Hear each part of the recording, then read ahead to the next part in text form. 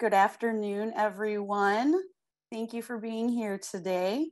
We're very excited to have you with us. I know people are slowly coming in, and we have over 150 people registered for this today, which I think is pretty phenomenal, given that it is a Wednesday in July. And so we all thank you for being here today and showing your interest on our research on rural Minnesota and working with refugees and immigrants. My name is Julie Tesh, and I'm the president and CEO of the Center for Rural Policy and Development. And again, it's very happy to have you all here today. I'm going to put up my screen quick to just give you a quick background. I know many of you have participated in our webinars before, and thank you for coming back. And I also know that we have many new people as well. So I just want to give a quick overview of what we're doing today and what it's looking like. The Center for Rural Policy and Development, we were created in 1997. And we were created basically we're getting ahead of ourselves. We were created to do research on behalf of rural Minnesota. So we take those topics like healthcare or immigration, childcare, and look at it from a rural lens, because we know that policy does look different. So what might work in Minneapolis and St. Paul or Cottage Grove might look different in Austin or Waseca or Red Lake Falls. And so we try to put that research to work and find it from a rural lens. And so that's all we do. I'm biased, but I think we do it pretty darn well. And so we're a nonprofit of our own, and we have a board of directors of 19 board members.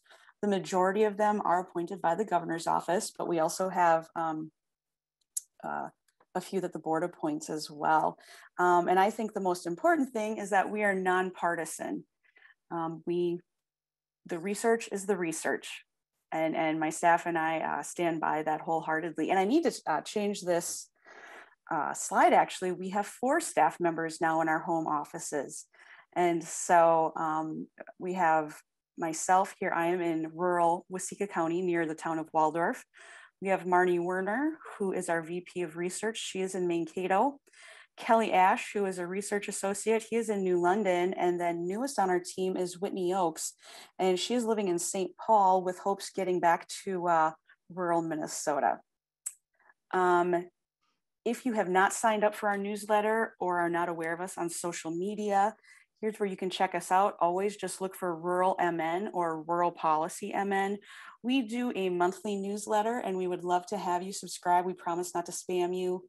We send out a monthly newsletter, and then also we send out notices about these webinars. We do webinars about once a month, depending upon our research schedule. And then also you can go to our YouTube channel and check out all of the previous webinars that we've had. They are all listed up there and all up there. And this one will be up there as well in the next coming days. So today you're all here joining us to talk about rural policy and how local municipalities, local towns are working with immigrant and refugee populations. And the way that this is going to go is I'm going to turn it over to Whitney Oakes and Justin Moore here in a couple minutes, and they're going to go through the actual research report. And then after that, we're going to be having this fabulous panel, as you can see here, Oballa from the Austin City Council. And he is an award-winning council member. Oballa, congratulations on receiving, I believe it's Outstanding Refugee in 2020. So congratulations to Oballa on that. We also have Sara Karki from Austin Area Minority Business Project, and then Martha Castanon with the Immigrant Law Center. And she is also a CRPD board member. So very happy to have all 3 of them on today. But first, we're going to be hearing from Whitney Oakes and Justin Moore. They just both finished up their Masters of Public Policy at the University of Minnesota. And I want to give a great big thank you to the University of Minnesota Humphrey School of Public Affairs for partnering with us on this.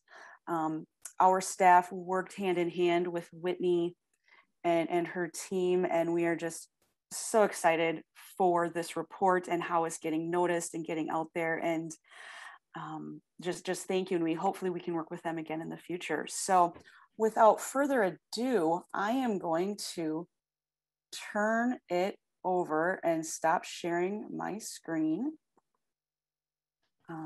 I am pleased to introduce, oh, actually before, just quickly too, before, we encourage you to use the chat feature. If you have any questions throughout, please put it in the chat. Also, feel free to chat with one another. We'll be fielding questions at the end and also throughout, but we'll be monitoring those questions. So please feel free, if something pops in your head, put it in the chat or in the Q&A and we'll get it out there. So without further ado, thank you again for being here today. I am going to turn it over to Whitney Oakes, our contract researcher. Thank you all so much for being here. It's really exciting to present this project that I helped to work on to finish my Master of Public Policy this spring with my colleague Josiah Moore, as well as Izzy Galen and Ryan Redmer, who are not with us today, but very important members of the team. And our report is called Building Community, Embracing Difference: Immigrants, Refugees, and Local Government Outreach in Rural Minnesota. And this project we completed as a capstone thesis report for the Humphrey School, but we partnered with the Center for Rural Policy, as well as the Council for Asian Pacific Minnesotans, Council for Minnesotans of African Heritage, and the Minnesota Council on Latino Affairs. So this is really a group endeavor throughout, and such big thanks to everyone who worked on this project with us, as it's really important as our communities change and grow together. So here I have just a little graph to show how the percent of total population that is foreign born has really exploded across Minnesota. So diversity has been growing for decades in the state of Minnesota, rural Minnesota included. But in the last 20 years especially, we've seen an even larger increase in migration from immigrants and refugees, particularly in greater Minnesota with the meatpacking plants. And so for this project, we chose 4 rural communities that have representation of Asian Pacific Minnesotans, of Minnesotans from African heritage, and Latino Minnesotans. Because we were partnering with these organizations, we wanted to choose cities where there was a substantial amount of each of these communities present, so we could kind of get a better overview of the state of diversity, inclusion, and outreach in the state of Minnesota. So here you can see the 4 communities that we really looked at in this study: Austin in Mower County, Pelican Rapids in Otter Tail County, Wilmer in Candy Ojai, and Worthington in Nobles County. And there are regions across Minnesota that have seen a drastic increase in diversity in the last 20 years, but these 4 in particular have a lot of commonalities. All 4 are meatpacking towns, and the meatpacking industry in each area is not only the largest employer and economic driver in each region, but also most of the employees on the meatpacking plant floor are immigrants and refugees. And so there's a lot of commonalities, despite the differences in rurality, in size, and in community. And what we wanted to look at in particular in our study was the local government side of the equation of diversity and inclusion. So the Minnesota Council on Latino Affairs published a really amazing report that I highly recommend you all check out, called Latino Minnesotans in the Time of COVID-19. And what this did is outlined a lot of important issues that were coming up in our immigrant and refugee populations across the state. Although it definitely focused on Latino Minnesotans, there's enough commonalities between these groups, particularly when considering in greater Minnesota, that it was a really great proxy for, what do immigrants and refugees say they need or aren't getting or are getting and enjoying in each town. And so what we did in our report is ask local government officials, both at the municipal and the county level, about their outreach and inclusion efforts, as well as just the state of their communities, what their communities were looking like. Were people getting along? What was the nature of community cohesion in these areas? And we found some really interesting things. We have quite a few findings. And so for this presentation here, we wanted to keep it brief because the panelists are definitely the star of the show. But what we found in our 4 communities that we looked at was this emphasis in the need for housing, an emphasis on the asset-based outlook. So what immigrants and refugees bring to the table in these rural Minnesota communities, as well as challenges in building capacity, particularly in rural areas without a lot of resources to give to diversity and inclusion efforts. And so without further ado, we'll start on some of the stuff we found in talking to local government officials. You know, anyone who's familiar with issues in rural Minnesota knows that housing is an issue there. It's an issue everywhere. We need more housing and more affordable housing across the state. But rural Minnesota faces particular challenges that both affect the community writ large, but also specifically affect immigrants and refugees. And so we kind of have this section here set up in 2 parts. So first, about the challenges of constructing and developing new housing in rural Minnesota, and second, how that relates to immigrant and refugee needs. So one of the things that came up in almost every interview we had was this need for more housing, particularly in areas that are now growing because of immigrant and refugee in-migration. And so while there's rural communities across the state whose populations are in decline, areas with significant increases in immigrant and refugees are growing. These rural towns are expanding and expanding rapidly.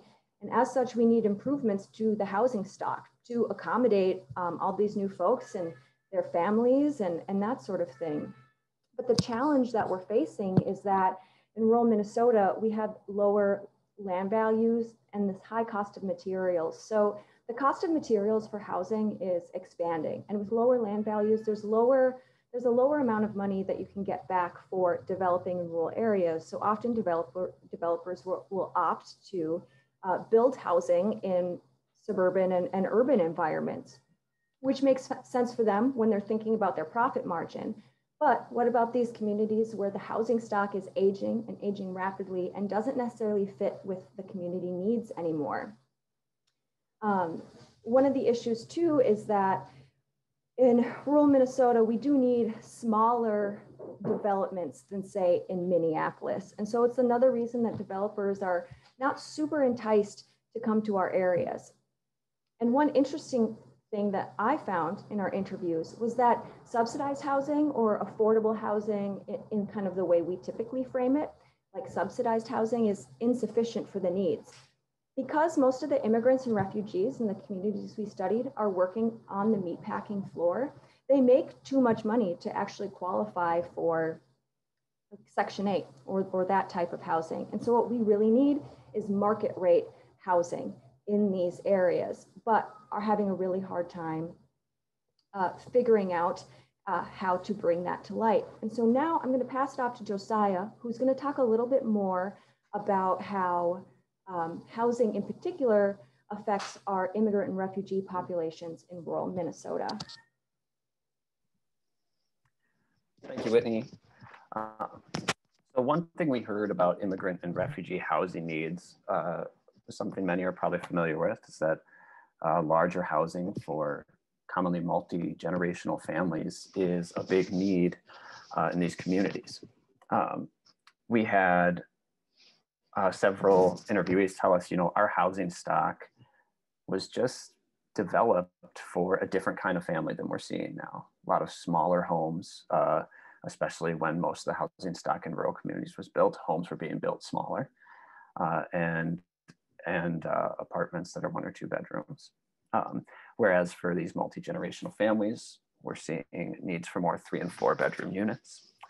And we've seen some situations, like we were told of one in Pelican Rapids, where they were building some workforce housing for the employees at West Central Turkeys. And the developer came together with the city and West Central Turkeys to discuss, what can we do to make sure this housing fits your workforce's needs? And they said, well, we need a lot of larger units for this particular workforce. And it was a case where they were able to get it done with a new development that actually had a lot of 3 and 4 bedroom units. So that was a great success story we heard in the course of our research for really understanding what the community needs are, partnering with other, with people in the locality who had a stake in what was going on to make sure needs were met. But of course, those needs are still there and still hard to address. Just because Pelican Rapids was able to do it with one development doesn't make it easy for everyone. There's trade-offs with going with more units. That means with larger units, that means less units overall. And it can be difficult to get the sort of revenue that makes that development viable. So there certainly are challenges in meeting these needs. We can go to the next slide, Whitney. So with the general difficulty in attracting developers to rural areas and just meeting the needs in the housing crisis, as well as the specific of refugee and immigrant communities in rural Minnesota, our team built some recommendations around the idea of manufactured homes, and that you may be familiar with the term mobile homes or mobile home parks. And we wanted to delve into this because we saw perhaps a bit of a disconnect in the way mobile homes and manufactured homes were viewed by localities and by interviewees versus what they could offer a community as far as being a source of housing that could be developed affordably and at a lower cost than any other type.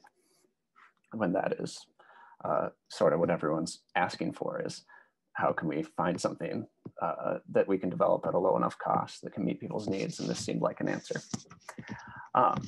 So why does it meet refugee needs? Why do we say that? Well, if you look at the price per square foot, it's about half that of a traditional single family home build. So you can get size in a manufactured home, the sort of size that a refugee or immigrant family might need, for a much lower price than you can if you're building a traditional single family home. People might worry that the home would be low quality, but ever since changes to standards in the mid-70s, manufactured homes rival the quality of traditional built homes. So it's sort of a conception of mobile homes that it would be helpful for us to get past and perhaps be able to meet some needs in our communities. The other reason this might meet immigrant and refugee needs is because families in mobile home parks in Minnesota are already more likely to be people of color. Our immigrants, refugees, second generation, people of color otherwise, they're already concentrated in these mobile home parks. A great example of this is Sungold Heights in Worthington, Minnesota, which is cooperatively owned by residents, and the residents are Hispanic and Asian Pacific Islander residents, 60% of whom work at the JBS plant there in Worthington. We can go to the next slide here, Whitney. So we are seeing some mobile home park expansion in the state, and this is sort of a new trend that makes this a little more viable and makes this a bit more of a topical discussion. We're seeing mobile home park expansions currently in St. Francis, Ham Lake, St. Anthony, and Rosemount, Minnesota. And what these are is existing mobile home parks finally were able to get approval from their local city councils to expand their lots. Some by as many as 50 lots, so 50 new homes, some smaller expansions. And this is different. The one in St. Anthony, for example, they applied for the same expansion in 2017, but didn't get it. But it seems like city councils are starting to say, you know, this housing crisis and our need to build and our need to develop, it's sort of overcoming, in some cases, the aversion to mobile homes or manufactured homes that many localities have had for the last 30, 40 years. Finally, a note on manufactured homes is they're already the largest source of naturally occurring affordable housing in the state. So like Whitney said, a lot of times these employees, immigrants and refugees, they don't qualify for Section 8, but they can there's nothing preventing them from being able to go into a really affordable home like this because there's no subsidy you need to qualify for these most of the time. We can go to the next slide here, Whitney.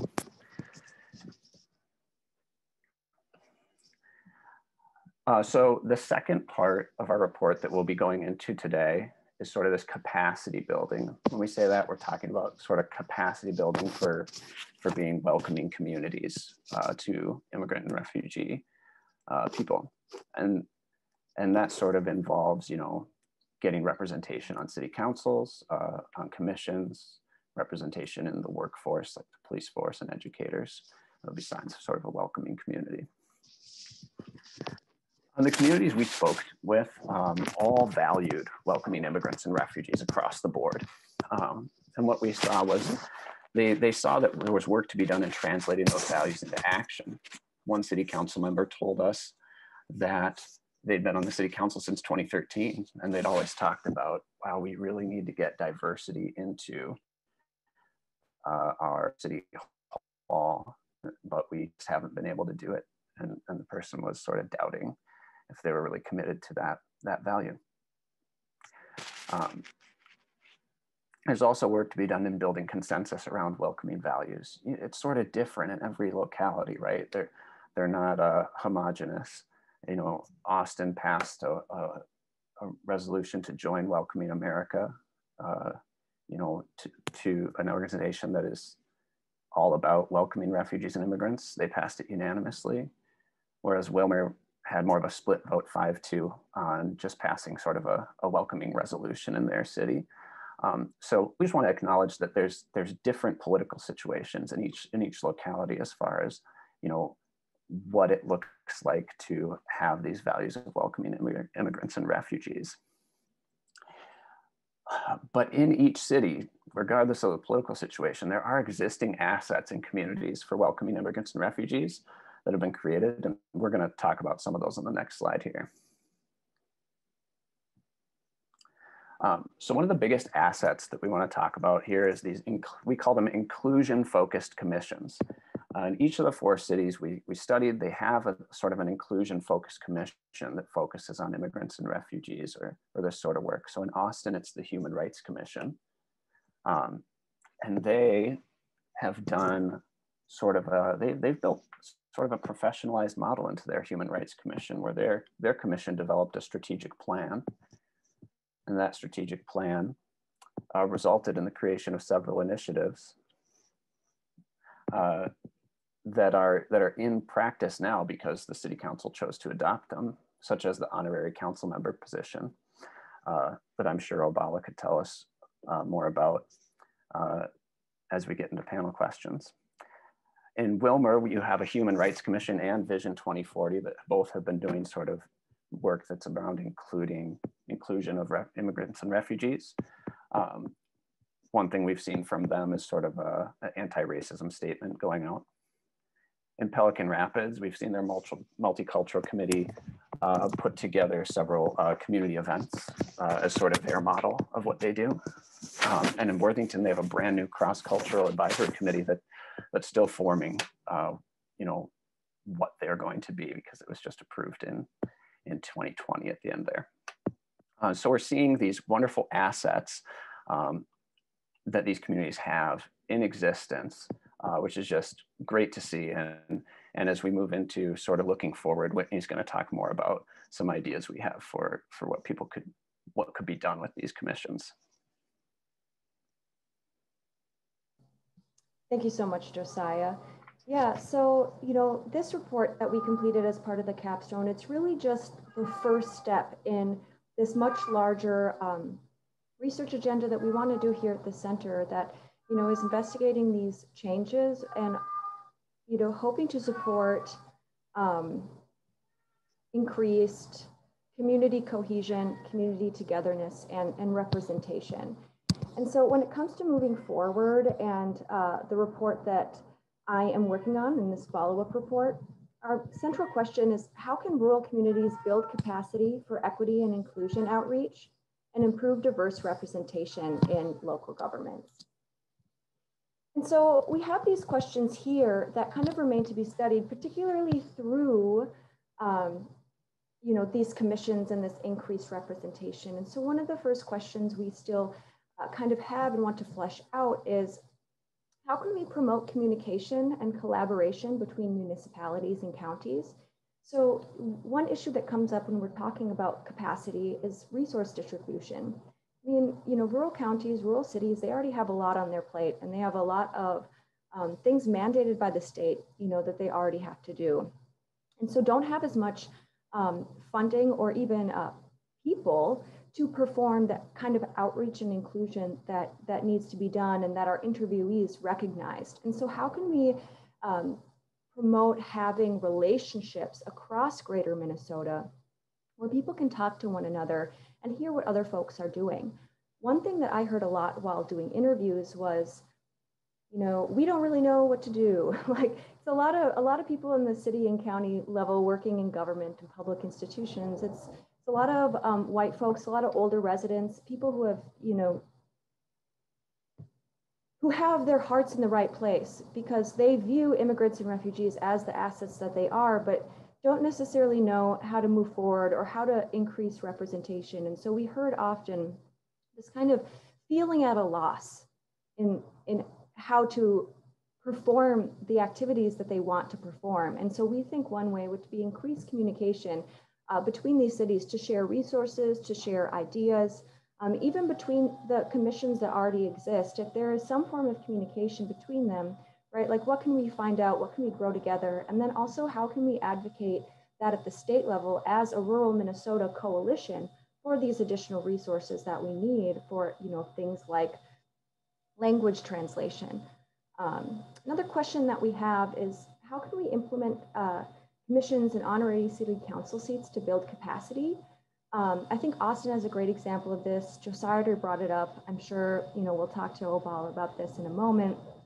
But, how can we encourage communities to implement these honorary city council seats where that way you don't necessarily need to win an election to have a seat at the table and to get involved in local governance, particularly as we're thinking about, refugees. And if you grew up perhaps or spent a long time in a refugee camp, you might not necessarily understand how governance here works, and that's like not their fault whatsoever. So it's up to us, like as the governing institutions, to make sure that there's these avenues for access so that people can have a seat at the table, learn how things work, and also get their ideas out there. Because a lot of these communities too kind of exist in silos. Like what we heard from interviews was, oh, well, a lot of the Latinos will hang out with other Latinos, and the Somali folks will hang out with other Somali folks, and same with the Karen. And so one way to bridge those gaps, right, is to have this diverse representation to say, oh, well, if we have, say, Oballa at the table, who can he connect us with that we might not have had connections with otherwise? Thirdly, we have, how can we reevaluate hiring requirements through a skills-based lens to increase diversity?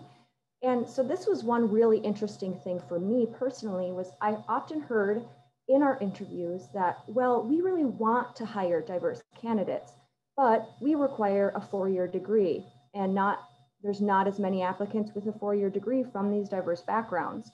Well, if we reevaluate our hiring standards and think about the skills that these folks are bringing to the table, whether that be the fact that they are likely fluent in multiple languages, likely have connections in areas where we need to build more connections within the community. If we look at it through a skills-based lens of, okay, what skills do immigrants and refugees inherently bring to the table that we don't have in our local government and our public institutions right now? Perhaps there isn't this need to make sure that everyone has a 4-year degree who's applying or getting these positions.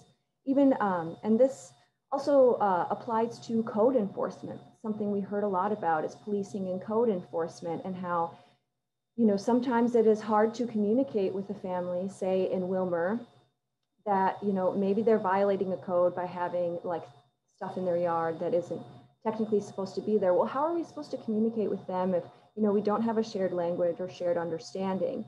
Well, if we adjust these hiring requirements, then we'll have community members who are more attuned to the different cultures that exist within their own community and thus can better communicate and collaborate together. And lastly, this question that we're still exploring is how can we support diverse entrepreneurs and young people to provide opportunities outside of meatpacking and agricultural employment? I think Sara will likely be able to talk to this as the Austin Area Minority Business Council is, we're seeing a lot, especially restaurants opened by immigrants and refugees that really are adding so much culture to any given area. I mean, you go to Austin, you can get better ethnic food in Austin than in lots of places like around the state, right? So how can we support those entrepreneurs while also with young people, show them that there are opportunities for them that don't just mean entering the meatpacking floor right out of high school. There is dignity in every single job that, that people work. And so if you want to go into meatpacking, that is great, like that's what your parents do. Also, we need to make sure that we're not pigeonholing these young people of color in these towns into filling these roles that we expect them to fill. How can we make sure that they know all of the opportunities that are out there for them if they want to pursue them? And so these are the questions that myself and others will be exploring as the center expands upon this original research. And one other comment I wanted to make was about language differences. So in our report, we heard a lot about how it's really hard to build community when there are so many languages present. There are literally hundreds of languages spoken in Greater Minnesota. And even among Latinos, Spanish isn't always the first language. Often Spanish is the second language after maybe their indigenous language.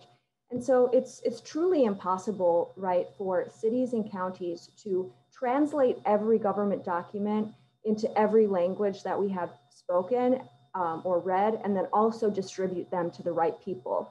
And so that's not necessarily an option. We don't have the resources or the capacity, and it also just takes too much time when instead, if we had these diverse community leaders already present in our local institutions, then we can build those bonds without that need of all these extra resources for language translation for things that we don't know will even get into the right hands.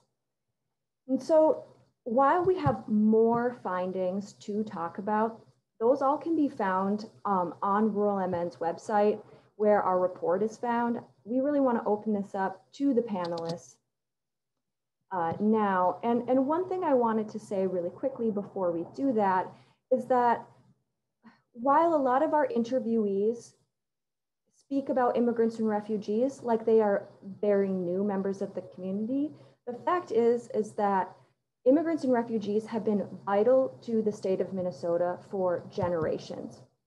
And I have a little muted video here playing that actually features one of our panelists, Martha Castanon, talking about that, about how immigrants and refugees have always been vital to the economy and vitality of Greater Minnesota, even when they were maybe in smaller numbers than they are now.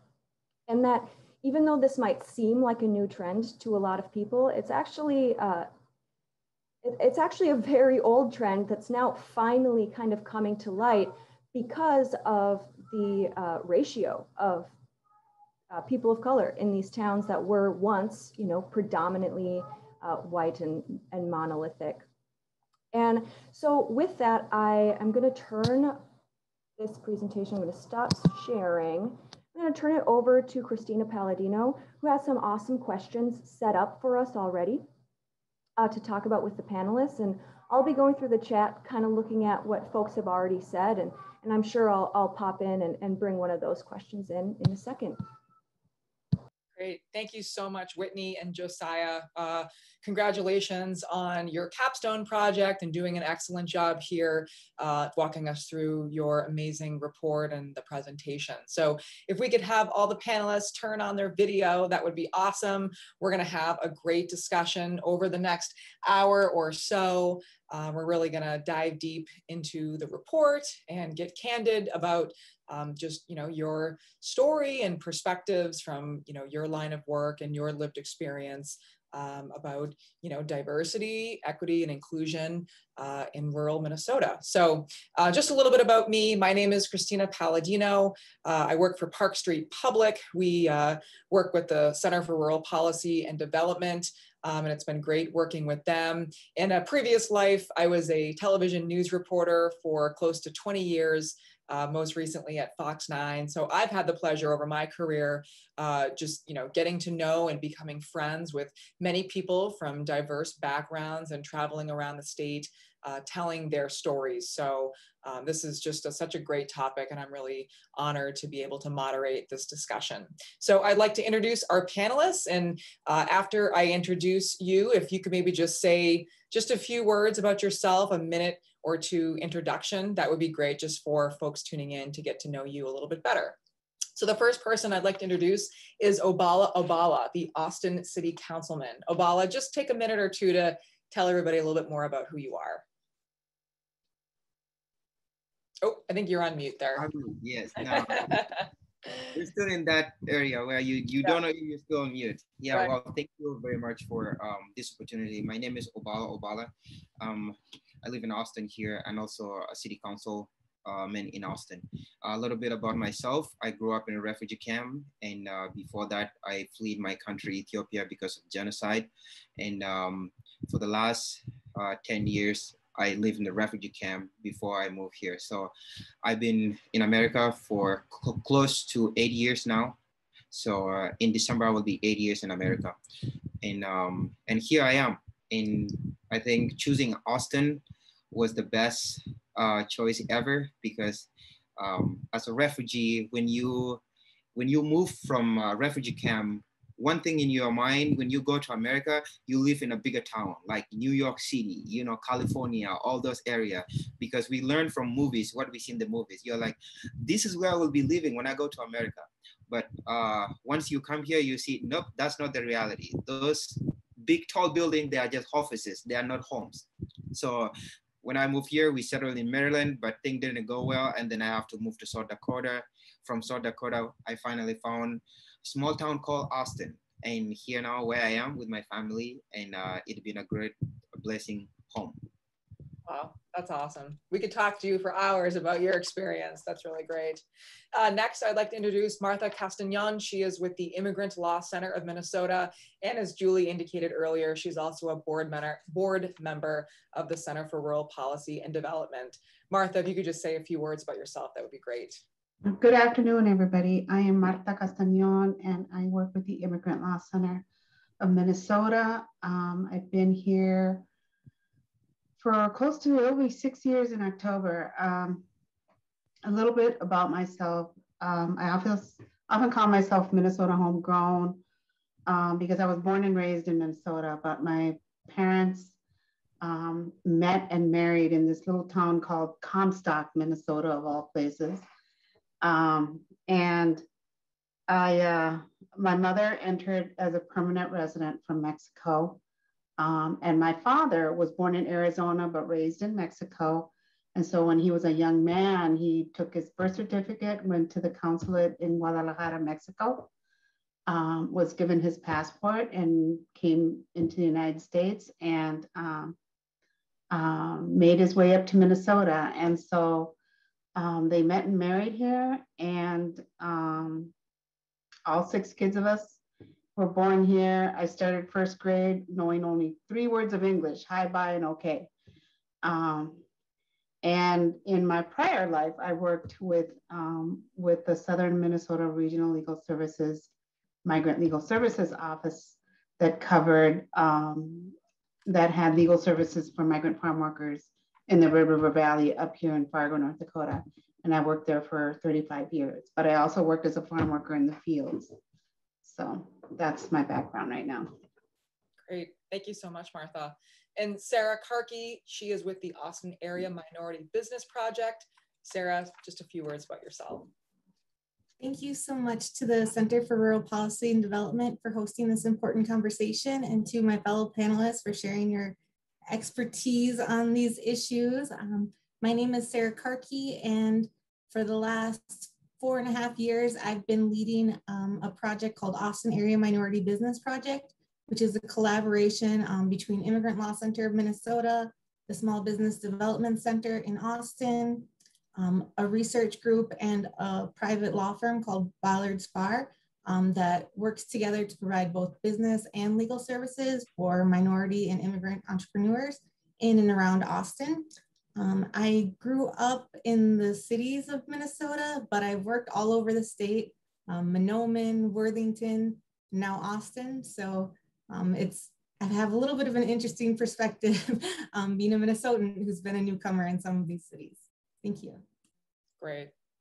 Well, first, I'd like to just kind of generally start off a little round robin with everybody, just kind of giving, an overall grade of rural communities in Minnesota for how they welcome, accept, and interact with immigrants and refugees. So, Oballa, let's start with you. Well, that's a good question, and I think to give overall grade, I think I will be wrong if I go specific. But from my own opinion, I think I will say each town is different when we grade them. And we can see, for example, if I want to talk about Austin, I think will be a little different with a town nearby, or like Lyle, which is still part of Mon County.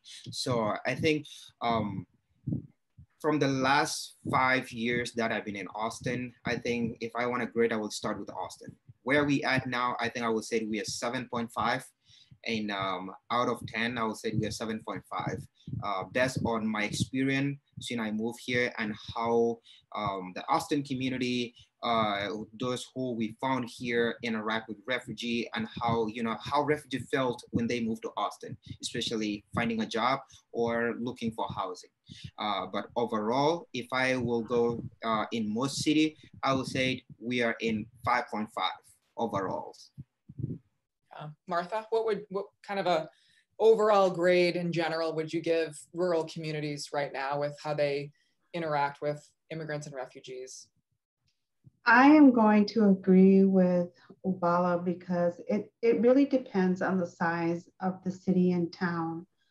The larger the city is, the more it seems like it's more welcoming, simply because there's more immigrants moving into those areas. But the smaller the community area is, who may rarely see an immigrant family, I would say it's a lower grade. So right now, I would say maybe from 7.5 to an 8 for the larger towns. So yeah, I agree with Oballa that's about how it is right now. Sara? I was thinking B-, but now hearing the other panelists, maybe move it down to like a C. It really does depend on the individual people in the city and kind of who's reaching out.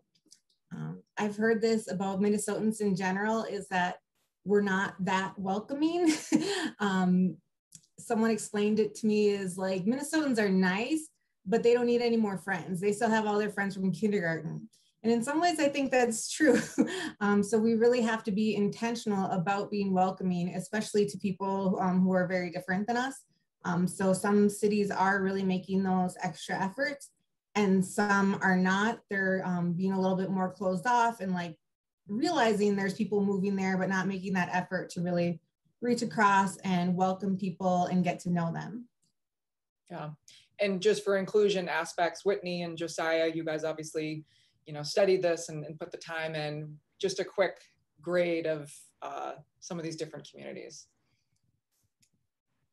Yeah, I mean, I'd say, I think,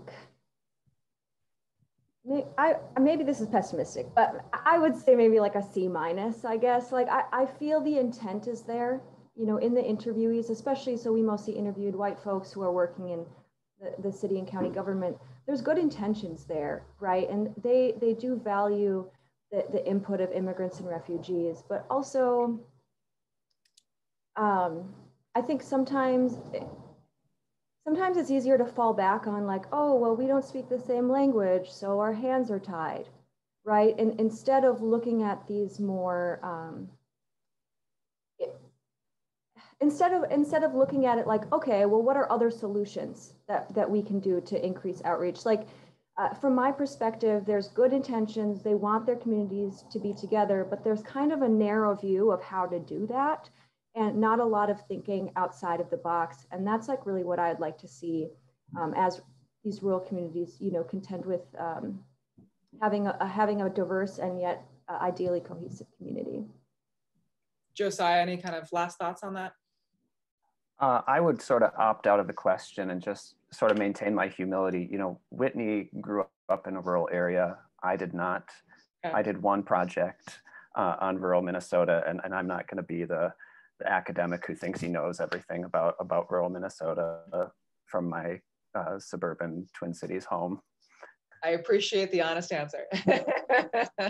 So let's just talk about, what do we do about some of these really small, you know, communities and towns that you guys are alluding to that just don't seem to really want to put in that extra effort to welcome people that look differently from them? I'll kind of just give this to anybody who wants to jump in and answer that.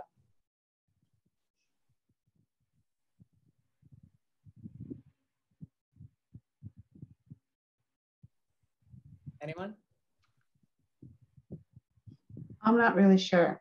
I'm not really sure what can be done. Sometimes in these smaller towns, you have communities that have been there for generations, and sometimes change is hard. And sometimes there's a mindset that, well, we were able to do it, so they can do it too, and they'll be just fine, just like we did.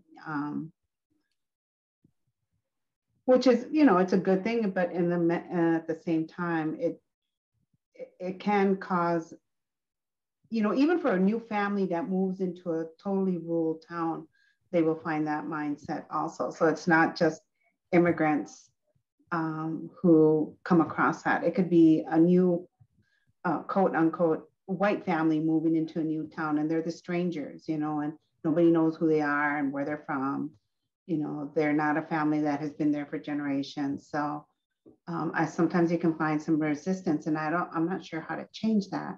And oftentimes what I've seen, that it's often the children who cause that slow change. You know, the kids start playing with each other and, you know, can I invite so-and-so for a sleepover? Or can he come over and have lunch with us? Or and slowly, I think it's really the children who bring that change with the community. So, yeah. I love that, Martha. That's so true. Even just with my own two little girls, they play with anybody that wants to play with them, and it's really exactly beautiful. Yeah. Oballa, I wanted to talk to you more. I mean, obviously, your story is just amazing, and you shared a little bit with us. But what just attracted you to Austin? I mean, you kind of talked about, you know, you had first moved to Maryland and it just didn't seem like to be a good fit. What eventually, you know, made you feel comfortable in Austin, Minnesota? Well, that's really a good question. And from my life experience, I grew up in a small village, and we live, you know, across the river, and our village is very small. And when we were in refugee camps, so we kind of have that mindset, you know, when we were back in our villages, you know, things look better, you know, because you have that. But when we moved to Kenya, which is a bigger country, which is I cannot compare. Ethiopia is bigger than Kenya, but we see how big town look like. So, and then for generation, most refugee, when they come to America, I shared earlier, their mindset is that, oh, I wanna live in a place that better than where I am now. You know, if you were in refugee camp, everything is dash, so you know, all the housing. So you have that mindset. When I go to America, I need to live in a certain area that will give me a better life or something like that. But in reality, when most refugees arrive here, they see different things. like for example, when we first settled in Maryland, Maryland was a big city, and then we were in Silver Spring, and then for almost 3 weeks, no one even come and visit us, and the only person that we communicate with was our social worker. But think it start changing, and I hear from my other friends, those who've been in Minnesota, in other area, hey, if you live within the bigger city, things are too expensive, and we live in a very small 2-bedroom apartment when we arrived, and we were 5 in the family. So, and the rooms, they're so tight, and it was really difficult. And then we kind of realized there's another part of Maryland, which is if you go to outside of Baltimore, they have like those local town, and that whereby they have like, bigger housing, because, those city, the housing that built there is for a long, long time ago. So, and they have not even changed. And for me, what attracted me to Austin was that when I first moved to South Dakota, I get my stuff done, and I came visit my mom here because my mom was here. And I just fall in love with the town because, you can just drive within 5 minutes, you are outside of the community. There's not too much noise pollution, whereby you can hear a lot of cars, all those. And the biggest thing that was that I did my research, and I see like here in Austin, there's a lot of jobs that if I compare them to a job in Rochester or in Minneapolis, Austin pay more than those towns. And I'm like, I told my mom, if we stay here, I think we will get more opportunities. And the other thing that which a lot of immigrants are seeing now, they feel like if you go to town, people, those who live in a bigger town, they're already exhausted with people coming in. So the rural area, they're still new. So there are people who I want to know them, I want to learn from them. So, and in the other part. So what attracted me to Austin was that Austin was small town. And I'm like, it's not different from my village. It's a small town, it's easy to know people. And the biggest thing that really made me to stick here was the people. My first 3 months was Riverland. Riverland become a family right away. All the teachers, they're like, I'm like, if those teachers, they're like this at Riverland, what about the community?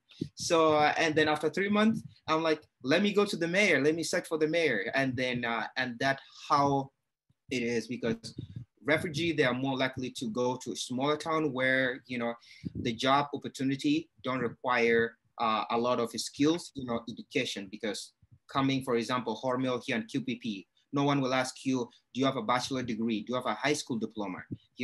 My mom was able to get a job here at QPP within 1 year, and for me, it took me a little while, to search for what kind of job do I want, because I have to go to school.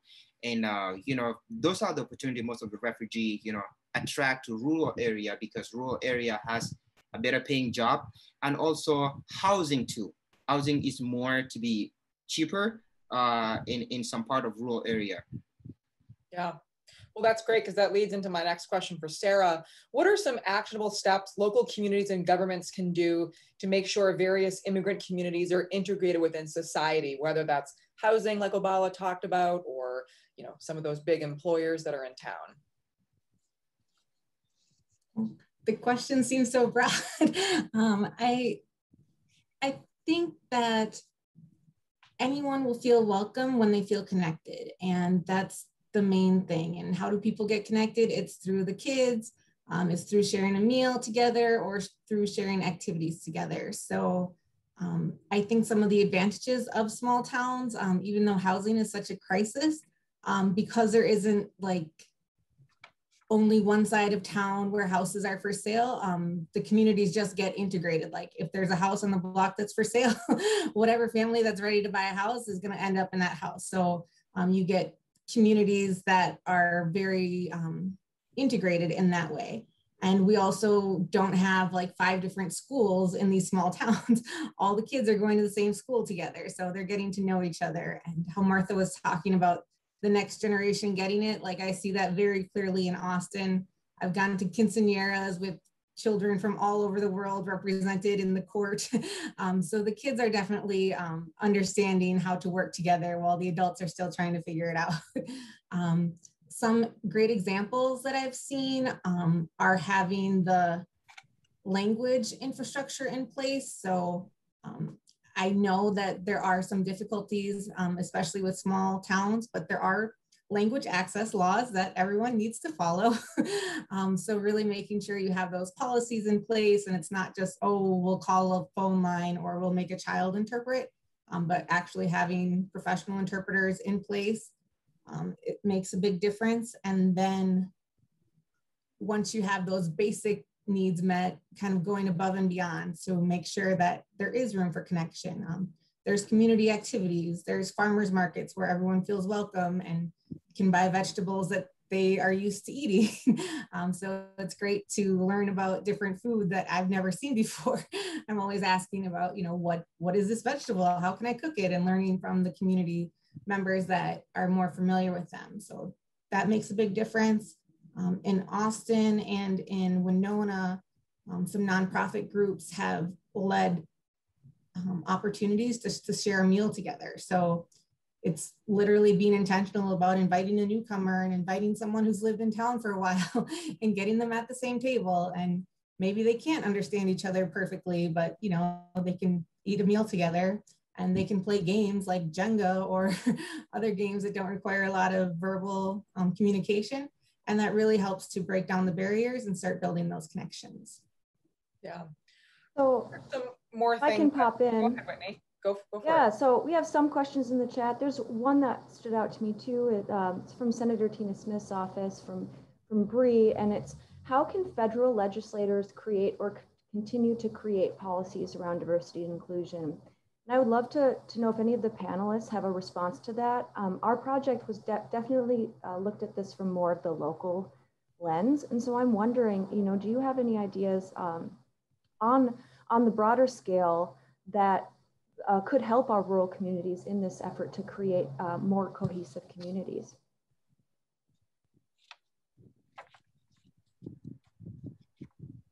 And if there's not a response, there's another question that I also have. And it's I put a little response. Some of you might have heard the Dreamers took another legal hit very recently. So really making a pathway. So these kids who've literally lived in the United States almost their entire lives, like actually have a pathway to citizenship. That would be a great help. I know the Minnesota senators can't do it themselves, but that would be a great start. And the Office of Refugee Resettlement, they're providing services to the unaccompanied minors. And I was just learning today how limited the services are. Sometimes it's just one phone call after they get released from custody. And if no one answers that call, that's all the services they get. And they're just kind of thrown into the wind for whatever may or may not be available in the community they end up being in. Also funding legal services, making sure the USCIS, which is the government agency that handles immigration, is funded and has someone acting at the head of it for a while. There wasn't anyone in that position, so it's been really difficult and people face really tremendous backlogs, both here and abroad, trying to reunite with families. And then I know Welcoming America has been working on a lot of national level policies, including offices for new Americans within the White House, just to really help make integrative policies and have funding for things like pathways to citizenship so that people can receive the education they need to get the legal status to make them citizens that will really help them be in society and have the same voice that everyone else does. I can respond to that to add to what Sara just shared. I think the federal government can do a lot. For example, in 2018, 2019, as a student, we advocate for DACA and the Dreamer, which is, we went to federal level whereby we talked to senators, Congress to, to pass that Dream Act, because we learned that time we have more than 60,000, immigrant, those or those who are dreamers within the college system. So, and when we learned about that, we took it as a big issue, and then we advocate here on a state level, and also we took it to the federal level. And that the other thing is helping like refugee, like simplifying like FAFSA, you know, when they go through college, you know, that's one thing we advocate at federal level. I remember I visited with Senator Tina Smith before, and I talked with Senator Amy Klobuchar about how we can do to help simplify you know, FAFSA, because, you know, for most refugee, you know, when they started here, is really like a lot of questions. Some they don't even have those information, and it was really difficult to finish through, and also you know, having that opportunity, and they're missing out going to college. So after that, we were able to, they simplified it a little bit, but still there are a lot of work to do to have those opportunities for FAFSA to be simplified, so that immigrant can be easily for them to get those grants and also get those federal loans and other stuff. So those are the some few things that the federal level can focusing on, and also help other refugees. And the other thing, biggest thing is what can we do? Because we have seen in the past few years, the refugee, you know, is declining coming to America. So this is something the federal level can work on to, you know, to put this, because a lot of refugee, you get your case and then you stay in a refugee camp waiting for almost 7 years for you to be approved. So if there is something can faster that, I think that would be one thing that will be really amazing for the refugees in as they move to America. Yeah. Yeah, so to bring it back to like the local level, does Oballa or Martha, do you have any stories that you could share that reflect how immigrant or refugee representation in local governments, how has that like reshaped any conversations in local areas? Like, have you ever seen an instance where, you know, even with Oballa, right, like you getting on the council, like how, have you seen any actionable instances of representation, like changing a conversation or moving a conversation in a different way? Yeah, I have seen a lot. And for example, within Austin community, before I even joined the city council, I feel like everything was like great from inside, but you know, being on that table to learn and come back and be like, this is what the city work on. This is, you know, because some of the refugees, you know, all those laws that pass within, you know, the city council don't reach out to them as easy like that, you know. And for me, I think what really changed for the last few years that I've been in Austin here, especially being an honorary city council, I've learned so much, you know, encouraging those refugee to speak up, you know, because one thing that I know for refugee, they are more, you know, reserved, and if no one come and ask them, they don't even say anything, even if something. So, and the last few years, especially last year, for example, when we had, when pandemic started, you know, the city council was able to pass, you know, through the Human Rights Commission when like when Asian, you know, anti-Asian community, you know, so that was like a big thing. So the Human Rights Commission of Austin was able to start that conversation so that the city council can pass a proclamation, because a lot of our Asian community, they feel afraid they are targeted, you know, that, oh, this, you know, this virus is bring by you, or you are, you know, cause of this and blah, blah, blah. So even though we didn't see a lot of cases in Austin, you know, Austin was able to pass through that and pass that proclamation. And that was done because within those meeting, there are immigrants, those who are speaking up. This is what we are seeing, you know, on the city council, those what we are seeing in the community, and those what we are seeing outside of the community. So, and for me personally, I think the housing issue within Austin, this is something that I've been so passionate about it, and I've been, you know, talking about the childcare, you know, because before that, I have learned that, you know, a lot of immigrant community, you know, they are really affected by the childcare issue then, because we don't have daycare that they can take their kid to. Some of them, they're afraid, like, I cannot afford that one. And one thing that we're still having a conversation now with the city administration and other city council, what can we do to have like a daycare that can help a lot of immigrant within that. So, and I feel like me being there pushing for those, you know, conversation has really brought a lot of research, and we see a lot of work done by our city clerk, Craig, and he always like looking out for new resources. Hey, Oballa, we have seen this somewhere. What can we do to help? So I think those are the few things that I have known, and I can give opportunity to other people.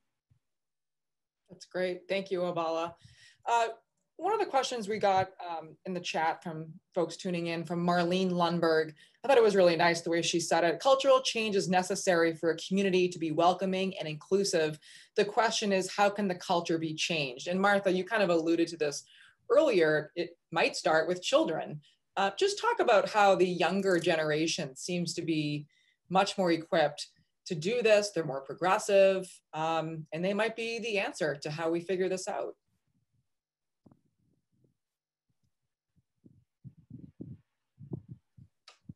Martha, you're muted.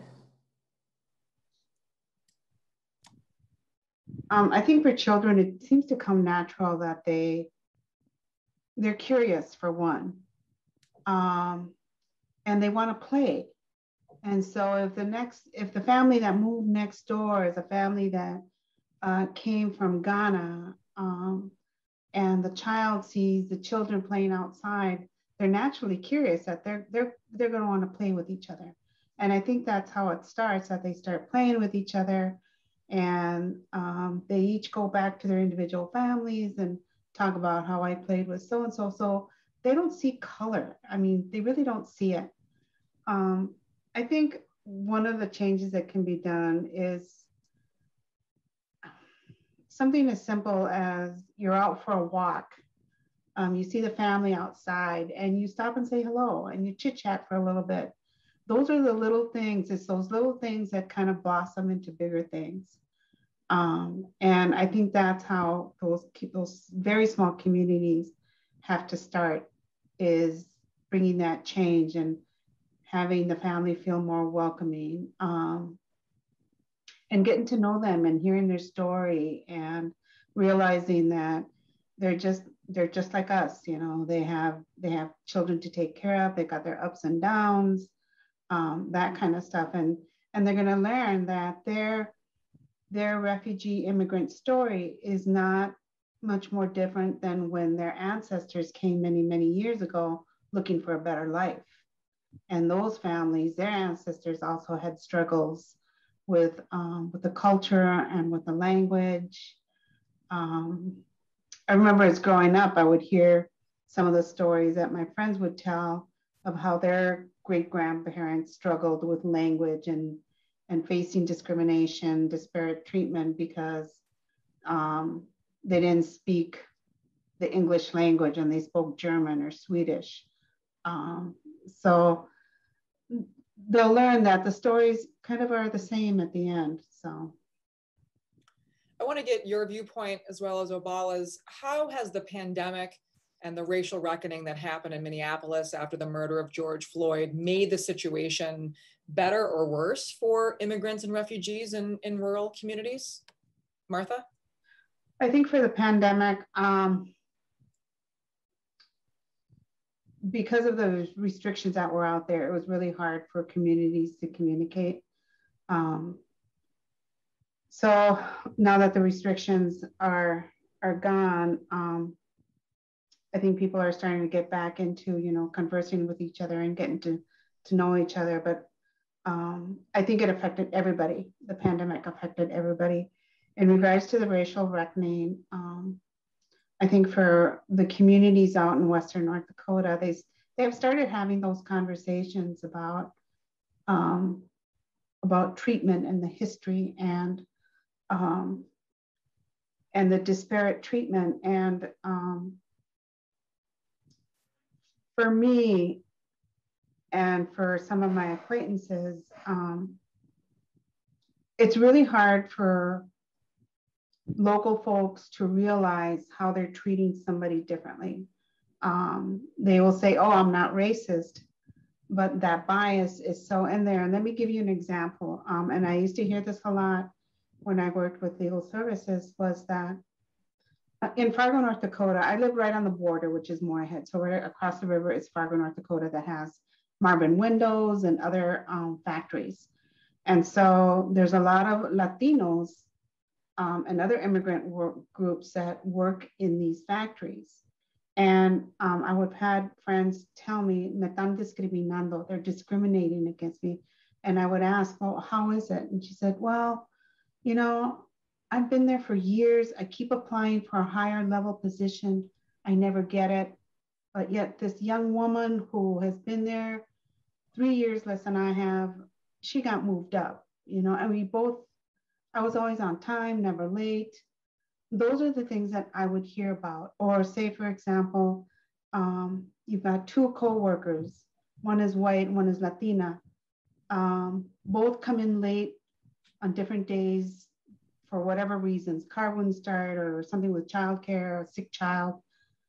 The Latina gets written up, but not the other co-worker. And those are the things that most employers don't realize, that they're treating. They don't see it as being racist, but that bias is so deep down inside. And how do you explain it? I mean, you've got employees of color who feel like they're being discriminated against, but the employer doesn't see it that way. And how do you explain it? How do you start having that conversation? Because if you bring it up, they get very defensive and say, well, I'm not racist. But they don't realize that they're doing it when they treat their employees differently. So those are the things that I've seen. Here in Moorhead, it's harder for people of color to start up business simply because of the rules that are in place, the codes that are in place. Fargo has tons of grocery store businesses and restaurants and other businesses that have been started by people of color. But here in Moorhead, you know, and if you go up and down the valley to the border cities, you will find that there's more businesses of color on the North Dakota side than there are on the Minnesota side, because of the rules that are in place. It seems like it's more difficult. Like to open up a restaurant, you gotta have all these codes in place and everything has to be up to code, and it's very expensive. So those are some of the things that I'm seeing here. I think the schools are doing a lot better to be more inclusive, hiring staff of color. I would like to see more teachers and more school counselors of different ethnicities in the schools, because I think it's very much needed. Yeah.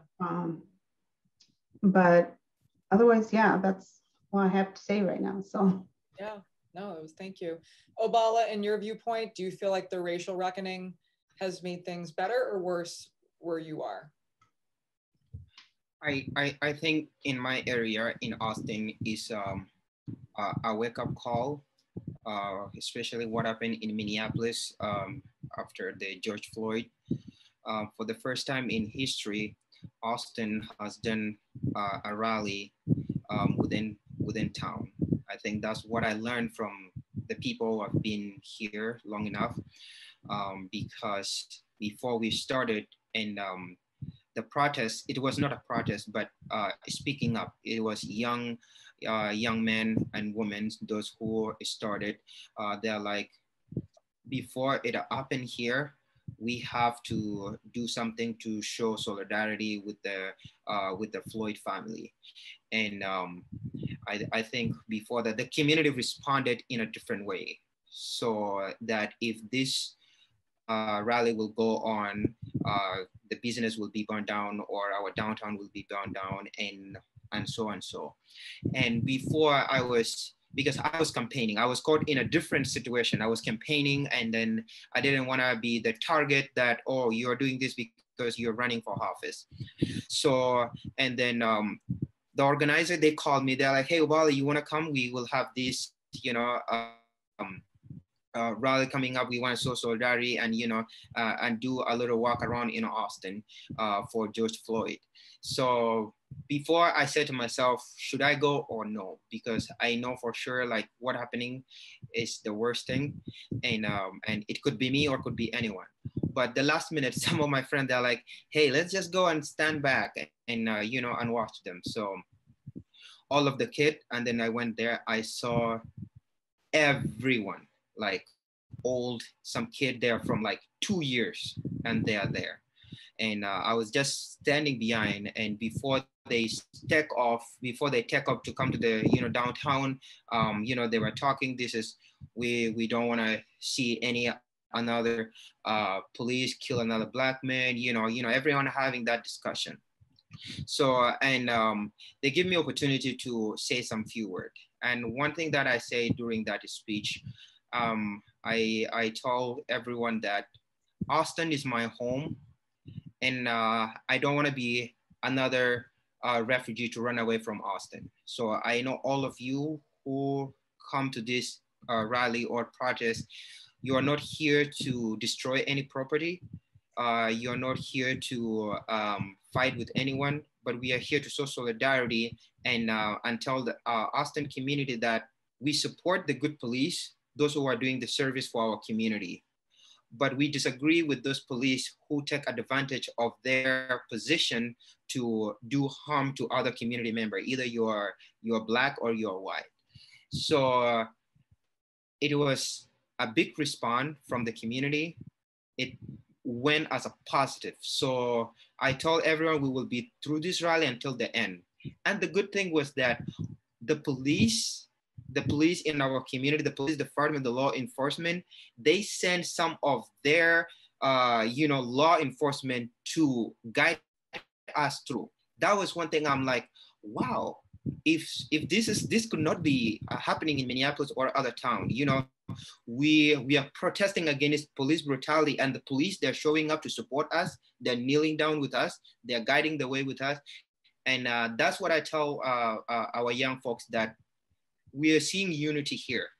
It doesn't mean that if one police kills someone in Minneapolis, that means this one police here in Austin will do the same thing or support that, because we don't know what in there. But I know for sure our police here in Austin will not think of doing that. So that process went in a positive way, and it bring up a lot of conversation after that.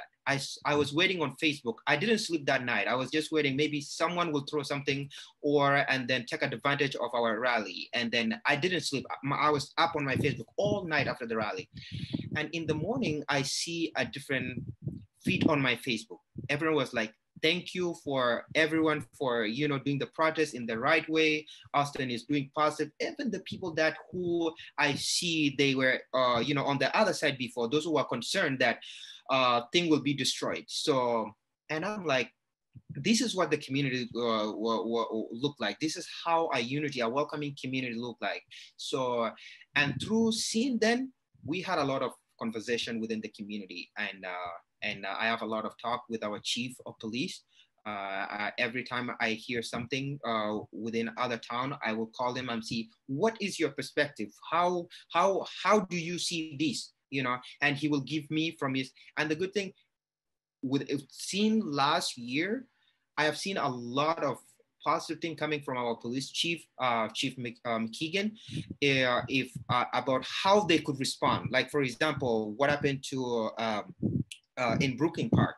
So I have seen our police chief bring detail how that could be prevented and how that could go in a way that teaching the community how the police sometimes they can respond in this way.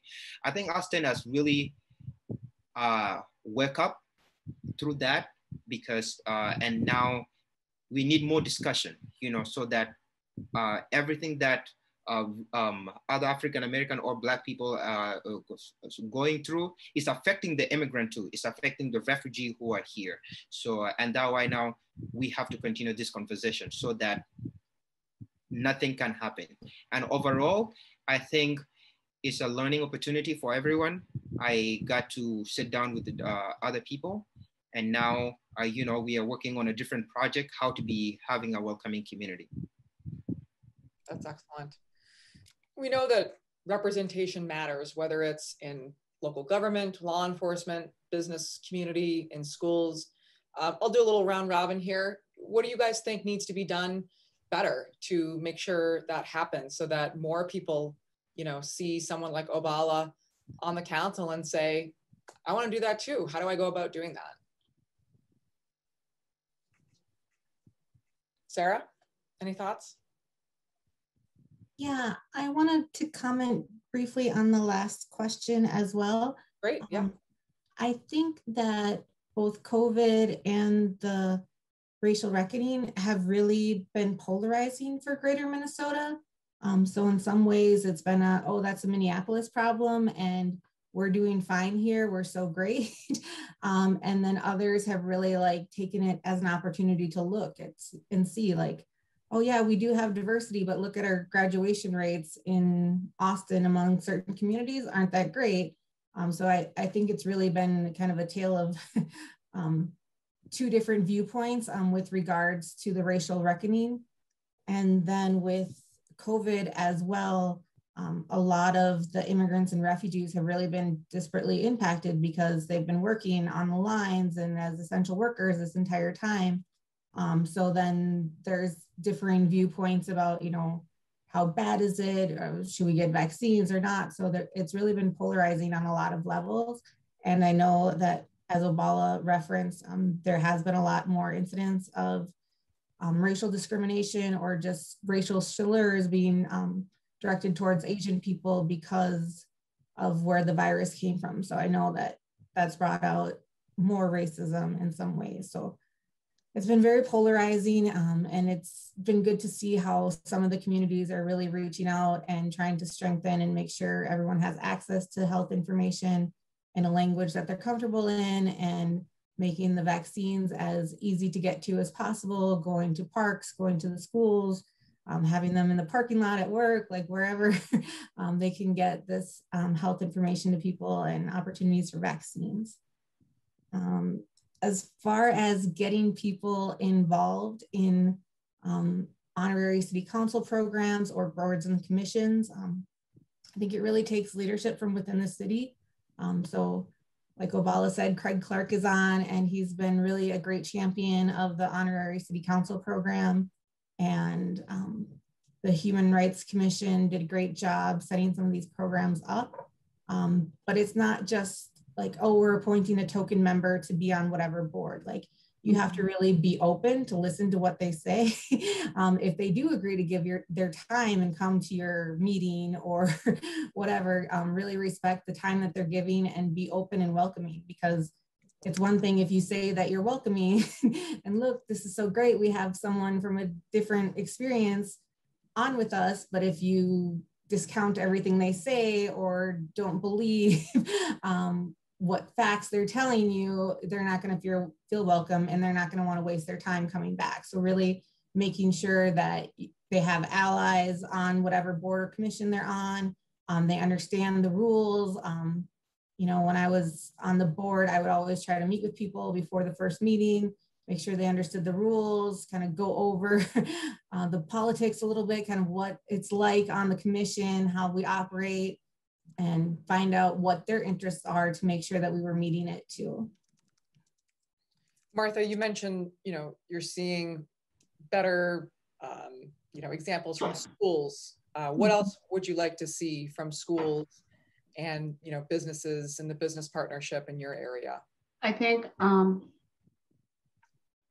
what I can say for involvement is the school board in the Moorhead School District has seen an increase of people of color running for the board, which I think is fantastic. But I haven't seen it for the city council or for the county. The county commission, there was one person and they lost. But I think for the local immigrant communities, sometimes there has to be that one person to take that first step in order for others to get involved. And I was one of those persons that took that first step. So when the opportunity came up to serve for the Center for Rural Development, that they needed somebody from this area, I thought, okay, what the heck, why not? Let's go for it, and I'm on. And I'm very glad of the fact that not only as a person of color, but also representing Northwest Minnesota. Here in Moorhead, I got on the committee for the city charter. And there's very few people of color serving on the local committees. And that's what it takes, is maybe for strong leadership, and for others to see, well, you know, we need to get more people involved, like in the several committees that the city has. And I tell people, you know, if you're that concerned about what's going on at the parks, you need to bring it up to the Park Commission or the Human Rights Commission as to what's going. And if you don't like how it's running, then get involved, you know. But there's many that don't want to say anything because they want to leave it to the next person. I don't want to be one of those persons that complains and doesn't do anything. So I'd rather serve on something and hopefully be able to make some change. Yeah, that's great. I want to make sure we get this question in from Miguel Octavio from ABC6 KAAL-TV. And I think this does a really good job of kind of wrapping up this webinar and kind of facing forward here. He says, as you mentioned, not everyone sees the importance of welcoming our immigrant and refugee communities in rural areas. Why does building relationships and embracing differences make the community stronger overall? Oballa, you want to take this one home for us? That's a good question. May you repeat the question again? Sure. He says, as you mentioned, not everyone sees the importance of welcoming our immigrant and refugee communities in rural areas. So why does building relationships and embracing differences make the community stronger overall? Oh, that's really, really good question. And I think making relationship is make the community stronger in so many ways. And one thing that I have to mention, refugee and immigrant, when they move to America, they're hungry for change. They're hungry for success. They're hungry for anything that make their life better. And for them, you know, the only thing that they need is the little connection, the little welcome that they see from the host of the community, and to have them their voice heard that, hey, I can do this part while I'm here. So I think it's really important if we want to build a stronger community. Every voice needs to be, you know, present on the table. And I think, for example, within Austin community here, the connection we have, you know, building those relationships like what we have now, like the work that Human Rights Commission is doing with the city council, the city council working with the county together, you know, and appointing all those, you know, immigrants, those who have less resources to be part of those leadership, you know, when everyone who are appointed as an honorary city council or those who are appointed on zoning commission, anything they learn there, they take it back to their community and be like, see, this is what I learned. And then from there, encourage other immigrants, be like, okay, I want to go back and be in your position too and learn something the same. So those are the things that when we have more of them involved, you know, it open more opportunity. So within the community, and also building that relation in a way that not only you know, building the economy, also, you know, making sure that everyone in that area has a voice on the table. I don't know if I answered the right way, so I can give opportunity to Martha to say other part of that. No, I think you were great. And Martha, we have about a minute or so. So if you would just quickly, then we can kind of wrap up after that. That'd be great. Going back to Miguel's question that he posted, I do realize that not everyone, not every community sees the importance of being welcoming, but I think sooner or later, they're gonna realize that it's the immigrant community that's helping their communities thrive and become larger. So it may take some time, but they'll get there eventually. So yeah, I mean, it's, they have to be open. They have to be open to embracing change in their communities. And for some, it's harder than others. Yeah, it's really well said. Well, thank you so much, everyone, to our amazing panel, Oballa, Martha, Sara, Whitney, and Josiah. I thought this was a great discussion. Obviously, we could talk about this for so much longer, but I really appreciate you being a part of this afternoon. It was a privilege to moderate this discussion again, and I'm going to hand it back over to Julie to wrap things up. Thank you, Christina. Thank you for moderating another wonderful panel. And gosh, thank you to our panelists for your candidness. Greatly appreciate that. We could talk for hours on this, and I hope that we can do this again in the future. You know, this is a good first step. And thank you to Whitney and Josiah and rest of their team for doing this project. And again, to the Humphrey School. I know that Whitney is going to be following up on this project. And so, you know, we're here to put that research out and to bring people together and to talk about these things. And so hopefully this spurred some conversation in your mind, and you can go out into your communities and do those small things and get people involved. I would be remiss if I don't mention to make sure you go to our website on ruralmn.org and you can see the full report there. Also all of our other reports as well. So, and then also this recording will be up on our YouTube channel, Center for Rural Policy and Development, in the next couple of days. So thank you all so much. I hope that you can tune in the future, and I hope you have a great rest of the day. Thank you. Thank you, everyone. Thank you.